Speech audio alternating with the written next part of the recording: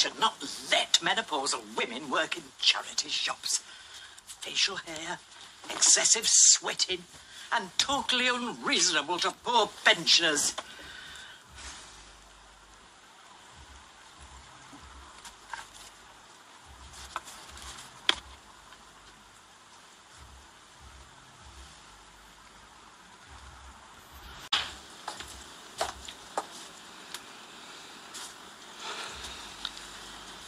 Would someone care to tell me what's going on?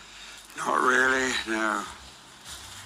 That, Mother, is my husband's farewell note. Or being can, it's more of a long letter. So, you're off, are you? To join your trollop? She's not a... No.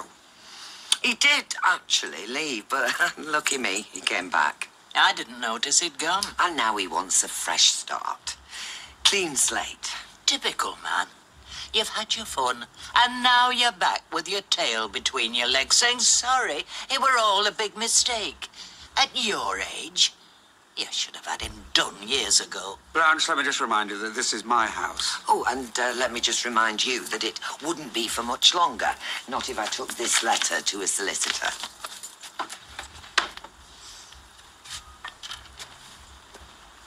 Okay. We'll say no more about it. Sorry?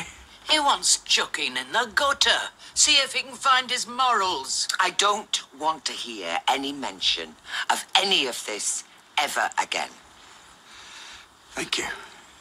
I don't know who disgusts me more, him or you for allowing him to get away with it. Look, it's all over and done with. I don't want to hear another word. I'm just and if saying that doesn't suit you, you can go. Hey, I'm not having you telling me what I should and shouldn't do anymore.